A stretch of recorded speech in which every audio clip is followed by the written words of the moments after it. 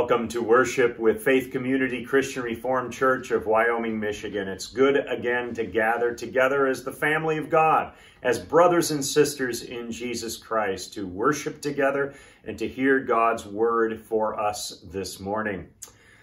I want to mention at this time of year, of course, we say the acclamation, Christ is risen, he is risen indeed. And we also ask a question, where does our help come from, beloved? Our help comes from the Lord, the maker of heaven and earth. And he is the one who greets us. And he says to each and every one of us, grace and mercy and peace be unto you from God our Father and from the Lord Jesus Christ through the fellowship of the Holy Spirit. Let all God's people say, amen. I want to mention before we enter into a time of prayer that to remember to on Wednesday evenings at 7 p.m., we've committed and covenanted together to just spend a few moments in prayer. So whatever you're doing at that time, just get before God and pray about this whole situation with COVID-19 and pray for our world and for our church and for others as well. Let's go to our God in prayer at this time. Almighty God, we confess how hard it is to be your people. You have called us to be the church, to continue the mission of Jesus Christ to our lonely and confused world. Yet we acknowledge we are often more apathetic than active, more isolated than involved, more calloused than compassionate, more obstinate than obedient, and more legalistic than loving. Gracious Lord, have mercy upon us and forgive our sins. Remove the obstacles, including the coronavirus, that prevent us from being your representatives to a broken world. Awaken our hearts to the promised gift of your indwelling Spirit.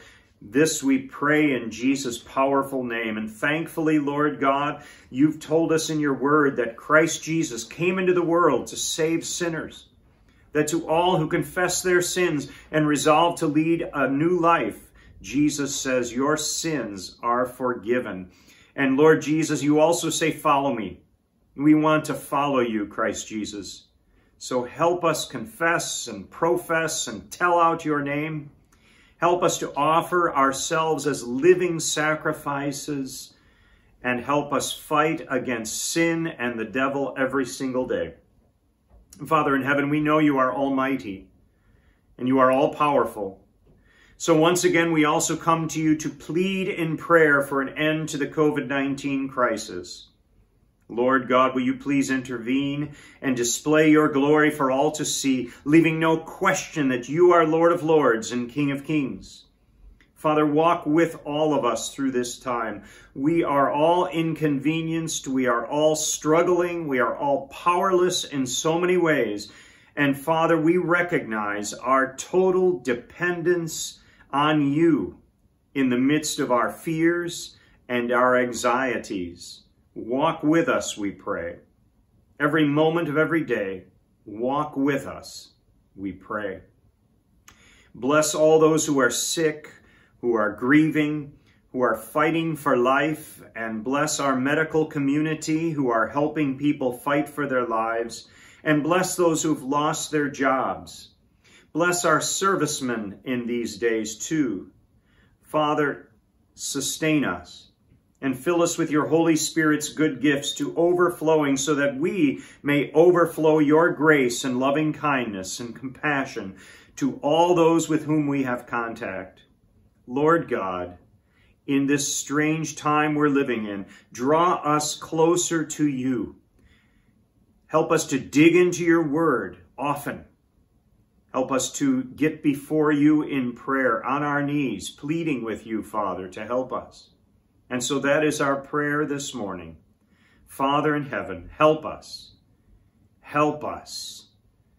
Help us. We pray in the name of the Father, and of the Son, and of the Holy Spirit. Amen. Well, friends, we're continuing our series of messages related to the Heidelberg Catechism. And so I'm going to read first a passage of Scripture, 1 Peter chapter 2, verses 9 through 12. 1 Peter 2, verses 9 through 12. We read these words, "But you are a chosen people, a royal priesthood, a holy nation, God's special possession, that you may declare the praises of him who called you out of darkness into his wonderful light. Once you were not a people, but now you are the people of God. Once you had not received mercy, but now you have received mercy. Dear friends, I urge you, as foreigners and exiles, to abstain from sinful desires which wage war against your soul. Live such good lives among the pagans that though they accuse you of doing wrong, they may see your good deeds and glorify God on the day he visits us." This is the word of the Lord. Thanks be to God. And now we'd also like to look at the questions and answers from Lord's Day 12 of the Heidelberg Catechism, question 31 and 32. Why is he called Christ, meaning anointed? Because he, that is Jesus, has been ordained by God the Father and has been anointed with the Holy Spirit to be our chief prophet and teacher, who perfectly reveals to us the secret counsel and will of God for our deliverance. Our only high priest, who has set us free by the one sacrifice of his body, and who continually pleads our cause with the Father. And our eternal King, who governs us by his word and spirit, and who guards us and keeps us in the freedom he has won for us. And then question 32, but why are you called a Christian? Because by faith I am a member of Christ, and so I share in his anointing. I am anointed to confess his name, to present myself to him as a living sacrifice of thanks, to strive with a good conscience against sin and the devil in this life, and afterward to reign with Christ over all creation for all eternity.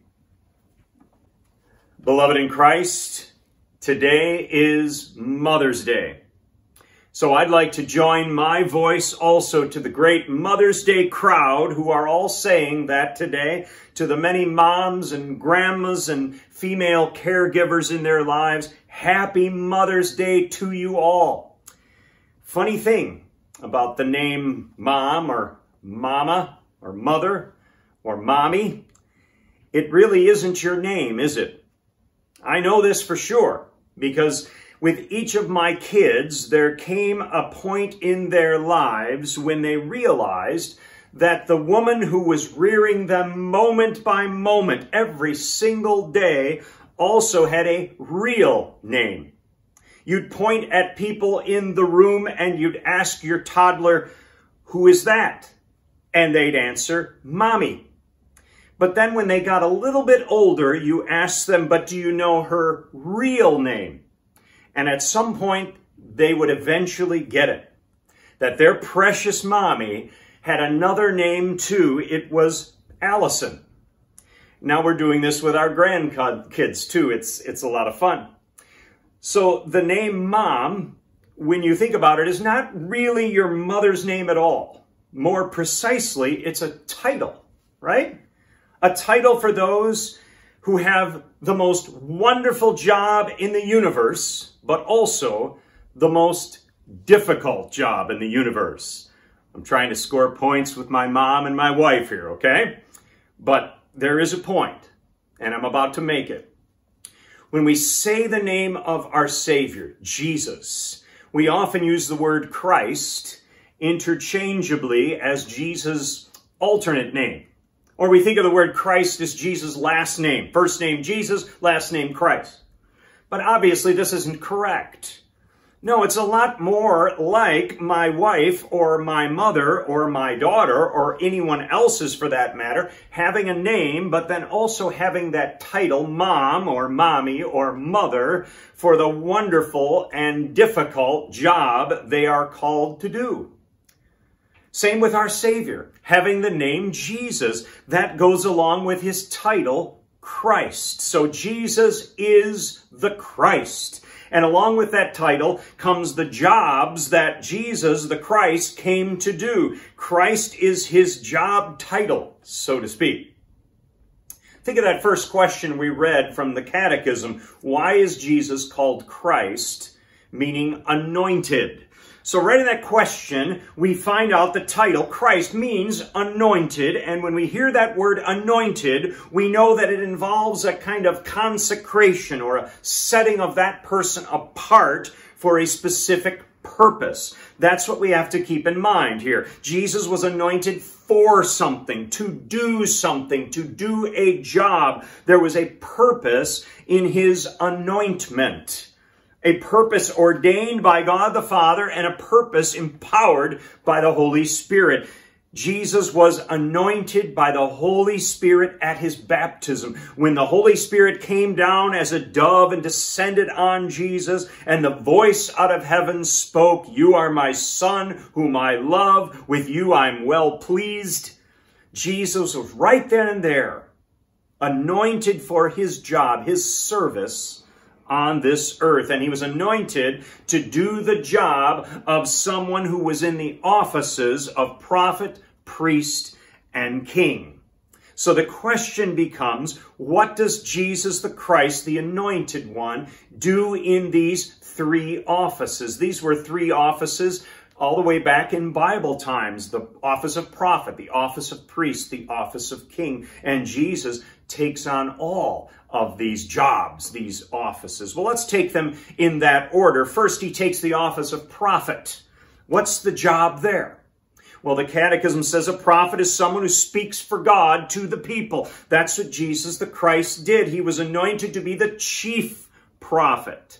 According to the Catechism, our chief prophet in that office reveals to us the secret counsel and will of God for our deliverance. In the Gospel of John, for example, Jesus tells his disciples, "Everything that I learned from my Father, I've made known to you." Jesus speaks for God to his people. In fact, in our scripture passage, we see the words in verse 9, "that you may declare the praises of him who called you out of darkness into his wonderful light." Now, this is talking about how believers should declare praises to God. But this is exactly the thing Jesus did as well. Or more correctly, the thing Jesus does first, before the believer. Jesus declared the praises of his Father in heaven. In the original language, the word praises here has a much deeper meaning. It means declare the glories. In other words, the glorious deeds, the mighty acts of God. And Jesus declared those glorious deeds. So in Jesus' life and in Scripture, we see him exercising the office of prophet. We see Jesus revealing the will of God the Father to us, that we should be saved through the Son. Jesus said, "I am the way and the truth and the life. No one comes to the Father except through me." As prophet, Jesus reveals our deliverance. He tells us of our deliverance. He speaks through his word and spirit. He speaks to the Father, for the Father, that is, to his people, and he reveals our deliverance. And as a matter of fact, he revealed, of course, that he himself is our deliverance. He prophesied that good news. That is Jesus' work in the office of prophet. Well, how about the office of priest, the second one? The Christ is anointed as priest. A priest's office or their work is used to bring people to God through sacrifice and prayer. And that's what Jesus the Christ did. He was anointed, according to the Catechism, to be our only high priest. And as that only high priest, Jesus set us free by the one sacrifice of his body. In the book of Hebrews, the author writes about Jesus that he said, "Here I am, I have come to do your will, Father." By that will, Hebrews 10 says, we have been made holy through the sacrifice of the body of Jesus once for all. In verse 12, the writer continues, "But when this priest," that is, our only high priest Jesus, "when this priest had offered for all time one sacrifice for sins, he sat down at the right hand of God. His work on the cross as our sacrifice was finished, paying for our sin was finished. He sat down. The work was done. Jesus brought his people to the Father through his sacrifice on the cross in the office of priest. Jesus also brings us to the Father through his work of intercession, through prayer. He continually pleads our cause with the Father. Romans 8 tells us that Christ Jesus is at the right hand of God and is interceding for us. He is there for us as our mediator. He is our legal representative. He is pleading our cause with the Father. That's incredible. To think that Jesus Christ is in heaven right now, interceding for us. Do you know what the result of that is? We are defended and kept safe from our enemies. The Good Shepherd, whom we read about in the Gospel of John, has us, his sheep, in his hands, and no one will snatch those sheep, will snatch us away from him. Not only that, because of Jesus' intercession, he watches over us in such a way that not a hair can fall from our heads without the will of the Father in heaven. In fact, all things must work together for our salvation. And if those words sound familiar, they're words from the question and answer 1 of the Heidelberg Catechism. They are part of our only comfort, our only strength in life and in death. By pleading our cause in heaven, Jesus assures us of that comfort and strength for our living. As a priest, then, Jesus brings us to the Father through his once-for-all sacrifice and through his intercession at his Father's right hand. You remember, as a prophet, Jesus reveals what our deliverance is. It's him. Now, as priest, we find out for sure, yes, indeed, Jesus is our deliverance through his sacrifice on the cross, through his intercession at his Father's right hand. Praise God! That is Jesus' work in the office of priest. And now what about the office of king, the third one? Jesus is Christ, the anointed king, as well as priest and prophet. A king rules over his people on behalf of God. Jesus is the king of all creation. We know this from the closing words of Matthew, that all authority in heaven and on earth has been given to Jesus. In Philippians as well, we read, therefore God exalted him, that is Jesus, to the highest place and gave him the name that is above every name, that at the name of Jesus every knee should bow in heaven and on earth and under the earth, and every tongue confess that Jesus Christ is Lord, to the glory of God the Father. Jesus is king. He carries all authority, exalted to the highest place. He is king. And according to the Catechism, Jesus is our eternal king. He governs us by his word and spirit, and he guards us and keeps us in the freedom that he has won for us. Jesus himself assures us of his steadfastness as our king. Again, at the end of Matthew, we read, surely I'm with you always, to the very end of the age. He will guard and keep us as his brothers and sisters. King Jesus will do it. He has the authority as king. Jesus, in the role of king, of course, was a humble servant, gently riding into Jerusalem on a colt, the foal of a donkey. Remember Palm Sunday? But now that humble servant, a humble servant king, is exalted high above all creation.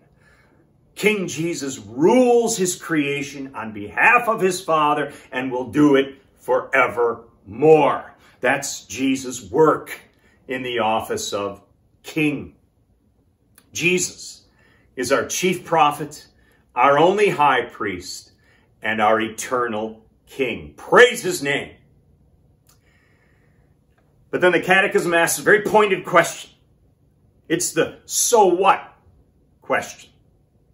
So what does that have to do with you, Christian? Why is the title Christ part of the title that you call yourself? Christian, Christian. What is that supposed to mean? Why are you called a Christian? And the answer, because by faith, I'm a member of Christ. I'm united to him. I'm in Christ. I belong to him. My life is his for the using. And that only because of faith. And then the question and answer tells us something incredible. We share in the anointing of Christ. Listen again. We share in the anointing of Christ.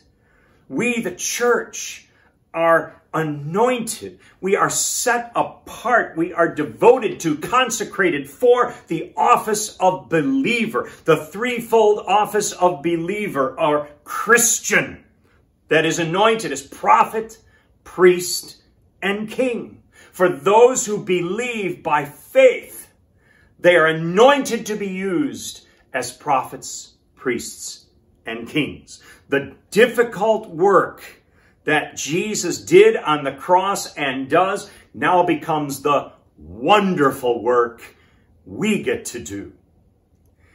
First, we're anointed as prophets to confess his name. Not to reveal ourselves as the Savior, no, of course not, but to confess his name as Savior and Lord.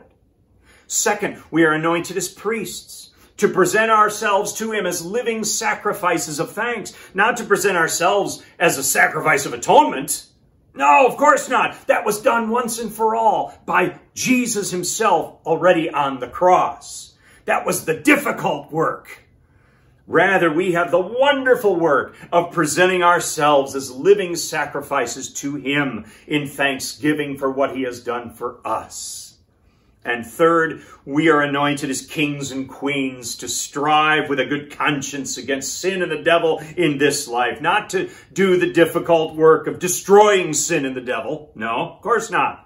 Only the one who has been given all authority can destroy sin and destroy the devil. Instead, we have the wonderful task of striving against sin and against Satan. You see, we share in the anointing of Jesus Christ, and we are anointed to the threefold offices of prophet, priest, and king. You remember the words of our scripture passage? Peter says, "But you are a chosen people, a royal priesthood, a holy nation, a people belonging to God, that you may declare the praises of him, the glorious works of him who called you out of darkness into his wonderful light." Do you hear them all? All the offices are right there. Prophet, priest, and king. You are a royal, that is a kingly priesthood. There's two of them right there, king and priest. And what do these Christians do? They declare the praises, the mighty acts of him who called you. There's the office of prophet, declaring his praises, confessing his name. But we hear more as the passage goes on. Peter says, "I urge you to abstain from sinful desires, which war against your soul." There's the office of king again, striving against sin and the devil. And then Peter says, "Live such good lives among the pagans that though they accuse you of doing wrong, they may see your good deeds and glorify God on the day he visits us." There's the other two again. Live such good lives among the pagans, the office of priest being a living sacrifice of thanks in our living. And what may happen? They may see your good deeds and glorify God. Well, there's the office of prophet, confessing his name in both word and deed. The threefold office, prophet, priest, and king. Peter repeats it right in that passage of 4 verses or so. He says it once, and then he says it again. Your prophets, your priests, your kings, your prophets, your priests, your kings. Beloved, because Jesus the Christ did the difficult work, we, the Christians, get to do the wonderful work. Jesus the Christ was anointed to do the most difficult job in the world, die on the cross, so that we Christians could be anointed to do the most wonderful jobs in the world. We share in the anointing of Christ. We're prophets, priests, and kings. What a wonderful job we have.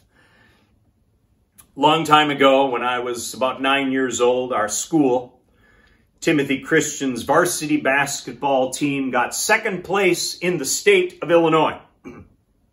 Small school, this is a big deal. A few days later, the city of Elmhurst allowed our Christian school community to have a parade down their main street. That's a big deal.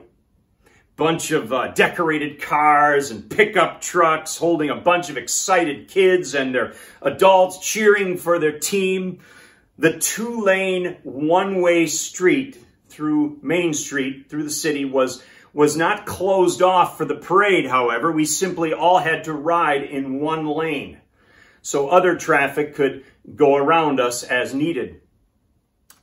And I remember my good friend and I sitting in the back of my dad's truck, cheering and joking all around, and a car pulled next to us, not part of the parade, was stopped with us at the red light, and the young man in the car on the passenger side had his window open. And he asked my friend and me, looked up in the pickup truck, asked my friend and me what the parade was for. And we excitedly told him that we won second place in the state tournament. And he asked us, what school? And we proudly told him, Timothy Christian. Oh, he replied, that's a bunch of Jesus freaks. And he mockingly laughed with his other friends in the car. And my 10-year-old good friend next to me, without batting an eye, without any anger, said right back to him, well, that's better than Satan's. And the guy in the car told his friend, let's get out of here, and they sped on ahead. I'll never forget that. Either comment. That's a bunch of Jesus freaks. That's better than Satan's. I imagine the man in that car probably forgot about it, but maybe not. For here was a 10-year-old boy confessing the name of Jesus. Here was a kid presenting himself as a living sacrifice of thanks. Here was a little child striving against sin and the devil. And maybe that guy never forgot that. I hope he didn't. I hope it somehow made a difference in his life. My friend, I'll never forget it for sure. He was doing the wonderful work of exercising his anointed threefold office of prophet, priest, and king. It was a privilege and a responsibility for him, and he took it. This little 10-year-old was anointed by the Holy Spirit to that office. And beloved, you know what? So are we. Anointed to the most wonderful jobs of prophets, priests, and kings, because Jesus, in his most difficult job, saw to it. Let us pray.